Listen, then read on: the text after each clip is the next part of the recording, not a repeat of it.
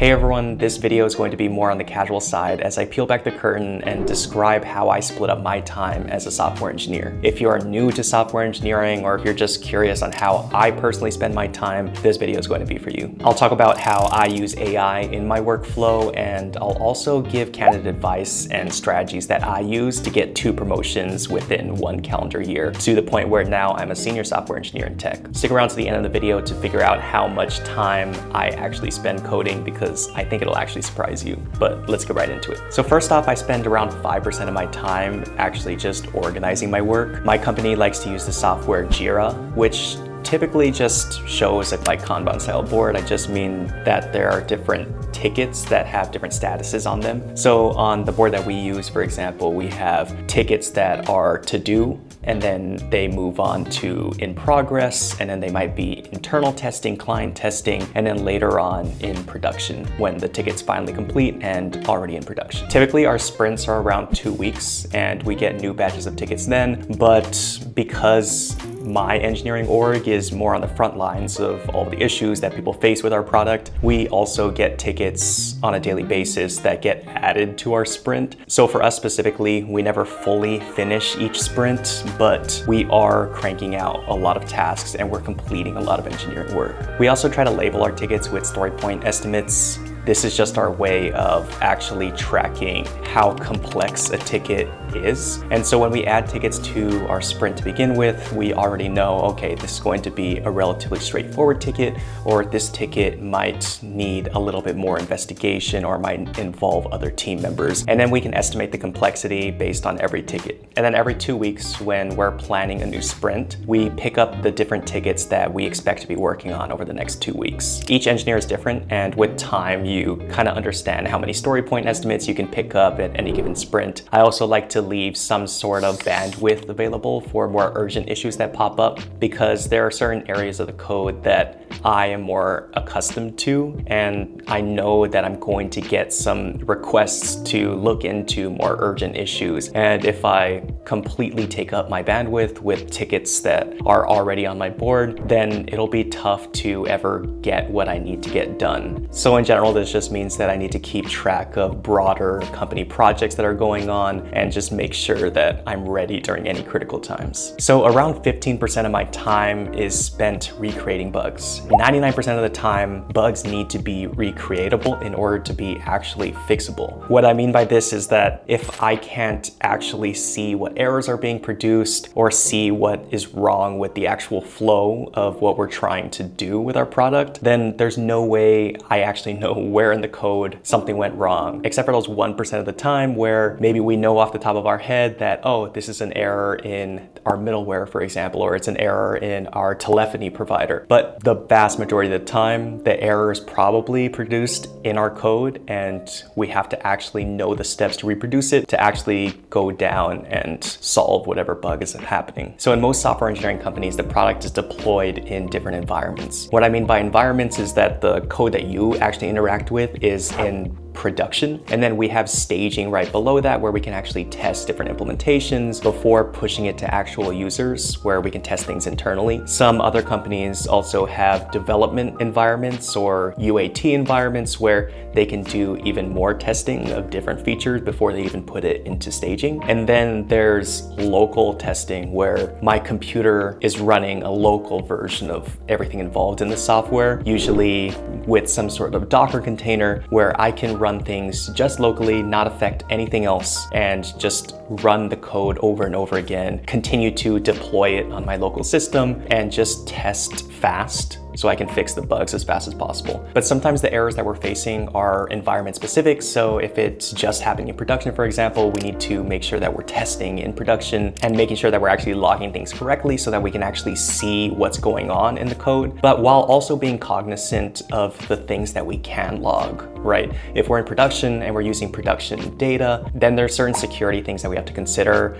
and we have to make sure that we can't, say, put any personal data or look into any encrypted messages for example. So for the vast majority of the time, I typically just test locally and in dev at first with fake test data to make sure that everything works end to end. And then we propagate that upwards. And even when we get into production, we're probably going to use test accounts that were given to us so we can later investigate those issues without affecting actual users, if that makes sense. So during this time of recreating bugs, I'm really just looking for that instance that was reported. I'm looking for, in our case, that time where our bot hung up on a user. And if I can recreate that and I can find what error caused that crash, then I'm able to fix the issue. So once I'm able to recreate a bug, about 30% of my time spent is in the actual troubleshooting phase of things. A lot of my troubleshooting time is actually spent creating an initial strategy because I don't want to put any wasted time in going down one algorithm versus another or trying to pull in different libraries or trying to pull in different teams. I need to make sure that the actual avenue that I'm going to go down is going to be, one, worth my time, and two, use the available tech stack in a way that doesn't break anything else. I have to think about things like, is this a non-code configuration error? Is this an outside API error with a vendor that we're using that provides API endpoints? Is this an issue that is in our code base? How deep in our code base is this located? Sometimes a reported bug isn't even a bug. It's a fundamental design feature of our actual product. And if we actually feel like this is something that we want to implement down the line, then we can put it on our roadmap and we can put it in, say, a future sprint and actually look into it then. But if the thing that's being reported isn't critical or isn't even a bug in the first place, then we won't chalk it up to something urgent that we have to hop on right now, because there could be an unlimited number of requests that are in this flavor, and it's up to our project managers and our leadership to figure out what direction we want to go with our product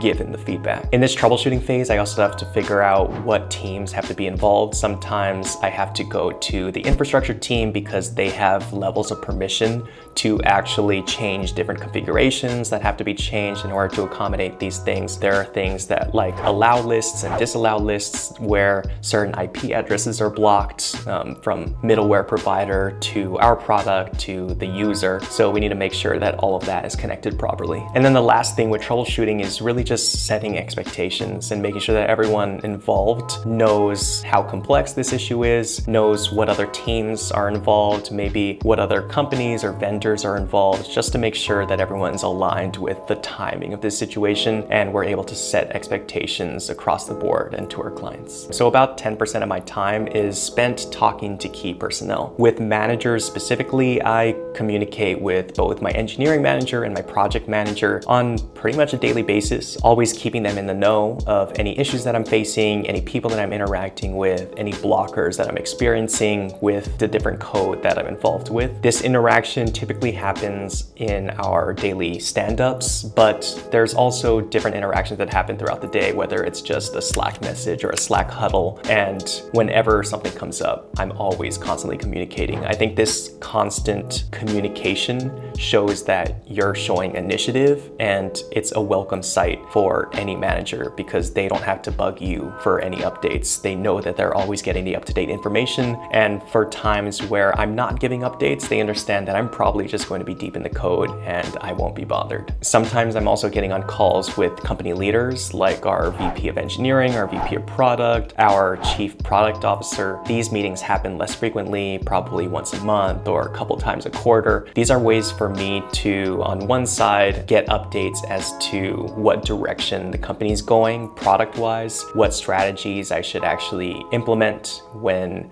solving different issues. Like one initiative might be that we're focused on product growth, so we don't want to shift attention to non-critical bugs. Or maybe a company does want to solve every bug as it comes through to show clients that we're proactive, that we're willing to make changes fast. Those different company philosophies are fluid and can change from time to time, and being aligned with the leaders of your company will just ensure that you're always aligned with them. And whenever any promotions or raises come up, they want the people that are aligned with their company vision more than people that divert. And then sometimes I'm also interacting with either clients or middleware providers. Because we're a B2B startup, sometimes our clients have just technical questions or they're running into technical issues, and I'll be able to hop on a Zoom call and just qualm any worries there. And with our middleware provider, it might be with technical people on the other side, with non-technical people on the other side, but either way, we're just making sure that we're on the same page and that we're going in the direction that they're expecting to. And sometimes we have to ask them to update endpoints, and sometimes they have to ask us to update endpoints. Either way, that type of communication just helps make my life easier. So instead of just having, say, a constant email chain back and forth that might take a couple weeks to resolve. Okay, so now we actually get to coding. And with coding, I spend around 30% of my time. And within coding, I have to split my time between actually implementing the fix and testing. Once I have a plan of attack and once I figured out what strategy I'm going to use to actually tackle a problem, the actual implemented solution shouldn't be too many lines of code and shouldn't be too complex. I think I mentioned this a little bit earlier, but in trying to figure out a plan of attack of coding up a solution, I need to be cognizant of the tech stack that we're using, make sure that I'm not breaking any other parts of the system in any solution that I give. I can't just import any library across the board because there might be incompatibility issues or security vulnerabilities. I need to make sure that I'm making an efficient solution that also blends well with our current tech stack. And this is where AI has really been game-changing for me and has really upped my productivity in ways that I couldn't have even imagined. Because now with AI tools like GitHub Copilot, which basically just helps me code faster, I've been able to implement fixes so much faster than before. I used to spend a lot of time reading up issues on Stack Overflow, trying to validate errors that I'm seeing, make sure that I'm implementing an efficient solution. But now with GitHub Copilot and it auto-completing my code, it can get the context of the rest of the file that I'm working with and suggest something that is efficient, that does work pretty much every time right off the bat. And if there are issues, of course, I have the background to actually test those issues and probably have to just fix one variable or another, and usually a solution gets put in place pretty quickly. So now when I have a strategy, I can really just start coding. And as I code, GitHub Copilot usually does a pretty good job of just auto-completing and finishing my thought out in ways where I used to have to look at documentation, cross-reference it, and then code a line and then go back and forth. Now I can tab complete, and it usually just does a pretty good job on the first try. And then I get to testing. Testing is really big for me because I think the fastest way to implement any sort of real solution as a software engineer is just to have quick iteration and quick testing. You can theorize for hours a day and figure out this brilliant solution that once you actually execute just won't work. Or you can just keep trying different solutions. Of course, they have to be efficient, and of course you already had a game plan beforehand, but you can keep trying different solutions, test them, and make sure that you're not breaking anything more than the bug solving fixed. You can just iterate fast, and with proper testing, you can make sure that you're not breaking any other aspects of your code base. And to ensure that you're not breaking other aspects of your code base, it's always important to think about any edge cases that may arise with your implemented fix, and to also make sure to test in different environments like I mentioned earlier. So if something works in locally, you have to also make sure it works in dev, staging, and ultimately production. So if you're keeping tabs, everything that I've described up to this point accounted for 90% of my time. The last 10% of my time I spend actually deploying the fix that I've created. I work in an industry where our customers really rely on the reliability of our actual code. So I need to make sure that any fix that I put out doesn't negatively affect them, because I can affect real money down the line and real user experiences that can be very detrimental if those issues arise again. So even after I implemented a solution that I think was foolproof, even after I tested in various environments, I need to make sure that in the end, in production, end to end, everything works as expected. And so whenever I have access to things like test accounts, I make sure to test it on our end. And we also have teams of people who actually spend time making sure that these scenarios are tested again. And we make sure our client also tests the solution before we release them out to the users. And when it's time to actually deploy to production, depending on the amount of code bases that I had to interact with, there are different pipelines that need to pass validation steps. We have our CI/CD pipelines that ensure that the app is built properly, that we are passing these different unit tests that we have in place, the different validation, security vulnerabilities that we have in place. And depending on how many code bases that I've interacted with, I need to make sure that all of those pipelines are successful in order for what I'm deploying to actually deploy to production. And sometimes these pipelines do take a decent amount of time to run. If I'm working with, say, 3 or 4 different code bases, I'm just monitoring those pipelines throughout the day, and if anything goes wrong, I can contact infrastructure or the DevOps teams and make sure that those pipelines just get pushed along so that I can meet the deadlines that I've created for myself or that were created from the client. And throughout this whole process, as I'm deploying my changes to different environments and as they move up the chain of local, dev, staging, and ultimately production, it's my job to relay the different statuses to the different stakeholders involved. Sometimes we're currently testing and staging, so that fix won't be in production. So there shouldn't be an expectation that that fix is already in production. They need to make sure when each specific environment is solved for. Okay, so now I've talked about 100% of my time that I spend as a senior software engineer in tech. If you have any questions, make sure to put them down below and I'll do my best to answer as many as possible. If you made it to this part of the video, thank you a lot, and comment down game changing if you made it this far so that I know the real ones out there that watch my channel. As always, stay positive, stay inspired, and I'll see you in the next one.